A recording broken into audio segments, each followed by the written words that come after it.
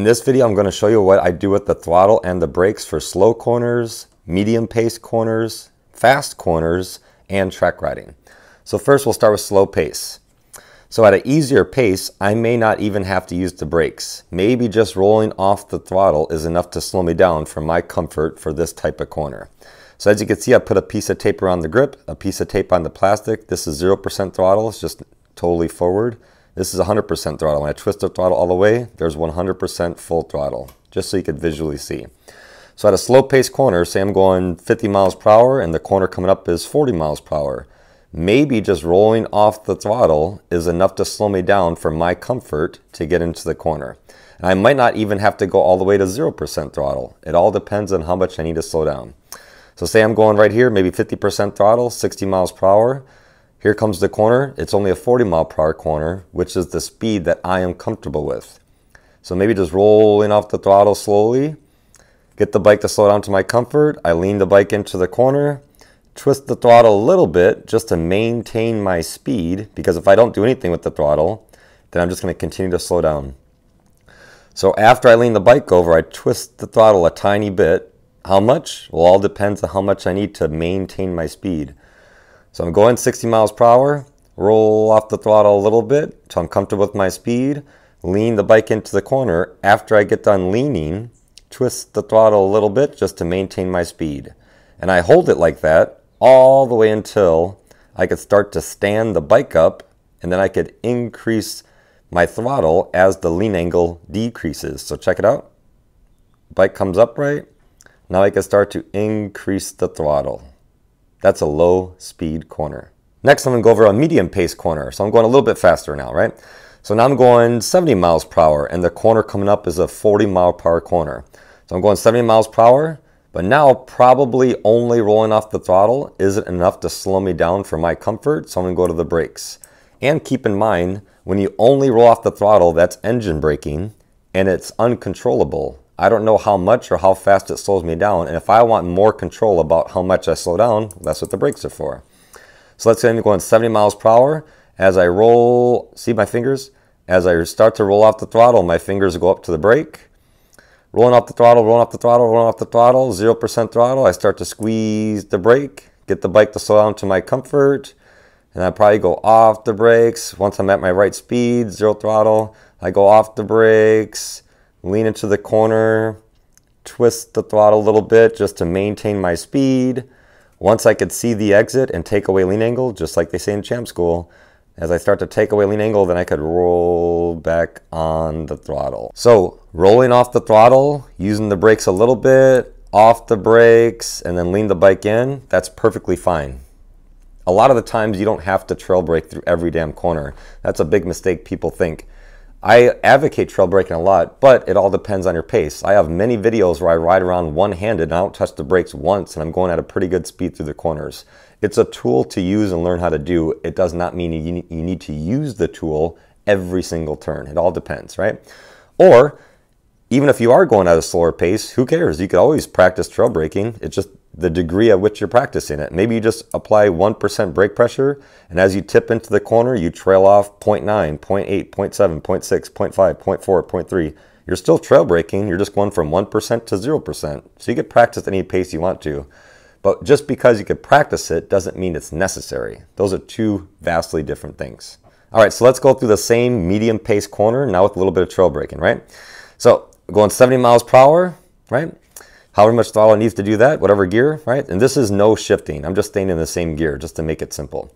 So I'm going 70 miles per hour. I have a corner come up that's 40 miles per hour. So as I roll off the throttle, all the way to 0%, rolling off the throttle, I start to give a little bit of brake pressure. How much brake pressure do you need? It depends on how much you want to slow down. Brake pressure, brake pressure, brake pressure. Now watch my two fingers. I'm at 0% throttle. I'm still straight up and down. As I start to lean, see my fingers? I'm trailing off brake pressure as the motorcycle leans. Now once I'm good, I got the bike leaned over to my comfort, my speed is good, right? And then I slowly twist the throttle a tiny bit just to maintain that speed. This is not acceleration. There's no brake right now. This is not acceleration. I just twisted a little bit just to maintain 40 miles per hour. And if it's a big, huge radius turn, I'm going to be staying like this for a while. Until I could see the exit and take away the bike's lean angle, I'm just going to stay just like this. Once the bike gets pointed to the right direction, I can start to stand it up. Now watch. So as I start to stand the bike up out of the corner, I roll back on the throttle. Now let's go over the same exact scenario, but now this right-handed turn that I'm going through, it's a blind turn on the twisties. So now I just keep the brake light on. You hear the click? When you hear that click on most bikes, that's when the brake light comes on, right? So I'll just hold the brake light on until I actually see the exit. Why is that important to do? For blind turns, you don't know what's around the corner. There could be a spun out car, there could be a tree branch, there could be a deer, there could be a crashed rider, there could be oil, there could be whatever else. If I'm already on the brakes a tiny little bit, the brake pads are already up against the rotors, my fingers are already there. When I see something that I don't want to hit or some kind of hazard around this blind corner, I can instantaneously squeeze more brake pressure and get that damn bike to slow down so I have more time and space to figure out what I'm going to do next. That's the benefit for it. Plus everything else, if you're loading the tire, the weight is forward, you're changing geometry, blah, blah, blah, etc. Right? So same corner. 70 miles per hour. Now it's a blind turn, right? 70 miles per hour, I roll off the throttle, I get on the brakes a little bit, slow the bike down to 40 miles per hour. As I tip the bike in, I'm trailing off brake pressure. I twist the throttle a tiny bit just to maintain my speed. But my brake light, listen, my brake light is still on. Maybe, what is that, 1%? My brake light is on 1% until I see the exit. Once I could see the exit is clear and there's no car or trailer or car doing a U-turn in front of me, then I could trail off that last 1%, but I still can't do anything with the throttle until I get the bike facing in the right direction and I can start to stand it up. Once that happens, then I can start to take away lean angle as I increase the throttle. All right, now let's go over a faster turn. Now I'm going a whole lot faster pace, right? So now I'm going way quicker. Let's say I'm going 80 miles per hour and I'm slowing down to a 30 mile per hour corner, right? So now I'm rolling off the throttle, 0%. I got on the brakes. Now I'm using more brake pressure. Slow the bike down, slow, slow, slow, slow, slow. As I say, I'm braking 60% pressure right now on the front brake. As I tip the bike in, I trail off brake pressure. Trail off, trail off, trail off, trail off. As I lean the motorcycle. Once I get the bike lean over, I twist the throttle a tiny bit to maintain my speed. That's why it's called maintenance throttle or neutral throttle. Then once I see the exit and I can start to take away the lean angle of the bike, then I get back on the gas and go. The only thing different, since I'll mention it, since I'm sure you're asking right now or already typing, what about downshifting? Okay, let's say I'm in 4th gear and I want to downshift to 3rd gear for the corner in addition to all this stuff. So this is what I'll do, right? Check it out. Going 80 miles per hour. Roll off the throttle, 0% throttle. I get up on the brakes. I start to slow the bike down. I pull in the clutch. I downshift from 4th to 3rd. Okay? And then I slowly ease out the clutch to allow the engine to feed the bike the next lower gear to get the bike to slow down in addition with the brakes. So I don't just let go of the clutch. As I pull in the clutch, I downshift. I ease out the clutch to get the bike to slow. And then as I tip the bike in, I trail. So the clutch is all the way out before I lean. Trail off brake pressure as you lean the bike into the corner. Twist the throttle a little bit after you lean the bike just to maintain your speed. Once I see the exit, take away lean angle, I can start to roll back on the throttle. All right, now let's see what I'm doing for track riding. Now I'm going, and this is actually my track bike. It's 2016 Honda CBR 300R. So now I'm on the track. This is what I'm doing. I'm on the straight. I'm absolutely 100% full throttle. Going, going, going, going. Here comes a corner coming up.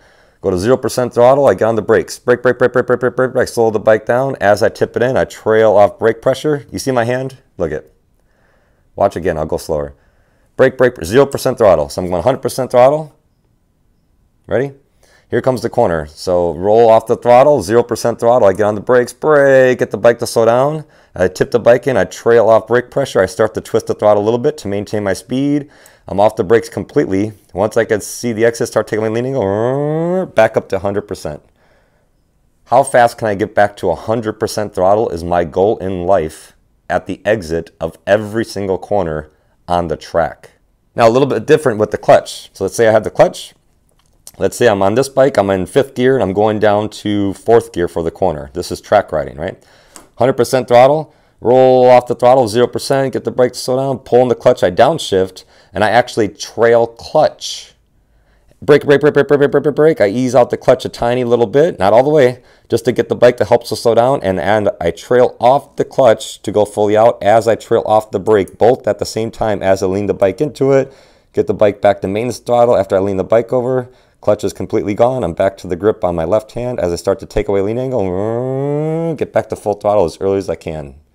I can't get the full throttle while I'm still leaned over, right? I gotta be able to take away the lean angle as I increase the throttle. So hopefully with this demonstration, it makes a little bit more sense. And now you could kind of tell better, I hope, if you watch my other videos, like the best cornering video you'll ever watch, or a lot of my twisty mountain road videos.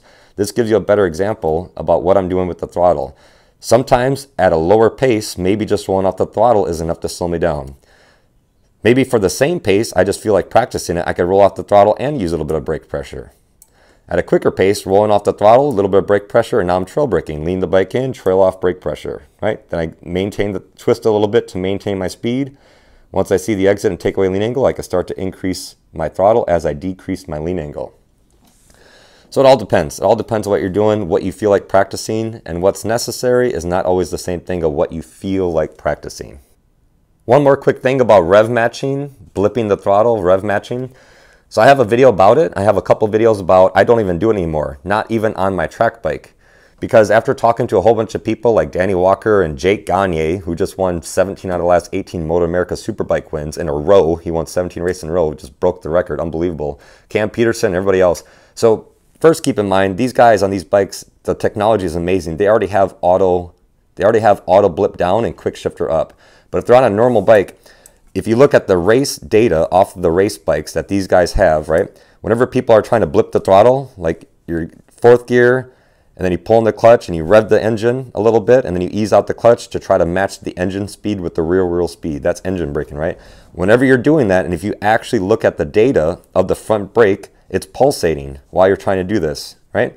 So it's just making the bike take longer, and you're upsetting the front suspension as you're going down. So I don't even rev match at all anymore. I don't care anything about it.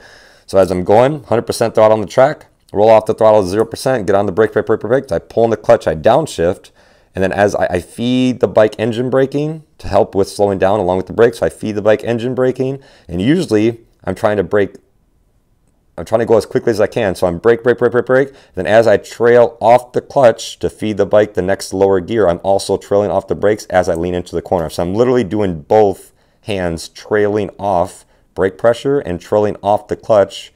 Then after I get the bike lean over, I twist the throttle a little bit to maintain my speed, and then get back to full throttle as early and hard as I can, back to 100%, once I could take away lean angle and I could see the exit. That's the whole idea. But doing all this stuff, look at the brake lever. No matter how good you think you are, there's going to be pulsators in it, and I don't want the front end to be bouncing up and down. That's not very stable to me. That's just why a lot of bikes, they already have the technology of quick shifter up, auto blip down, so you don't have to worry about it. You don't even touch the clutch at all. You just kick it down and it does everything for you. But on this bike, it doesn't have any technology, no ABS, no traction control, no nothing, and I do not rev match. I don't find it beneficial. I think it adds time, and it's too much stuff to think about upon corner entry, especially when you're going as fast as you can, like track riding. I think it's unnecessary. If you find it enjoyable and beneficial, go for it, but I just don't. And that's a preference thing. It's not needed. It's not 100% you have to learn how to do this. Learn how to do it. It's a lot of fun. Sometimes just play around and doing it. But because of this pulsating action of the brake, and I paid more attention. Once I talked to those guys and I learned that, I'm like, oh, interesting. I went out for a track day and I was still trying to rev match and doing everything. Then I did realize the front end is bouncing up and down. And it's taking me longer to stop because I can't keep that consistent brake pressure. I was like, well, how about I just brake, slow down, pull in the clutch, go down to the next gear, and I just slowly ease out the clutch. So by the time I ease out the clutch all the way, I'm already slowing down enough to where my engine speed does match the rear wheel speed, so I don't have to blip in the first place. You see what I'm saying? Anyway, hopefully that's not confusing. Thanks for watching. Talk to you guys later. Hey everyone, real quick, for the slow and medium pace corners, sometimes I use the rear brake as well. I'm demonstrating with the front just so you can visually see, but for the slow or medium pace corners, I might do everything the same as I demonstrated with the front, but with the rear. Still applying the brake, trailing off as I lean into the corner if that's what I want to do. But I just demonstrated with the front just so you could visually see doing both at the same time. But once I go into fast paced corners or track riding, I'm not using the rear brake like that. I'm not.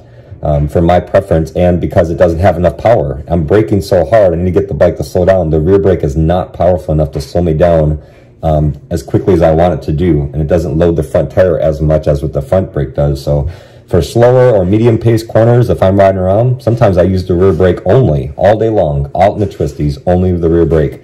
But once I start picking up the pace and going faster, if I'm on the track, it's mainly about the front. But I just demonstrated the front brake in the video just so you could visually see. So FYI. I also have another video all about the rear brake, when I use the rear brake, how I use the rear brake, everything else. So you could check that out as well. Just type in MotoJitsu rear brake and the video will pop up.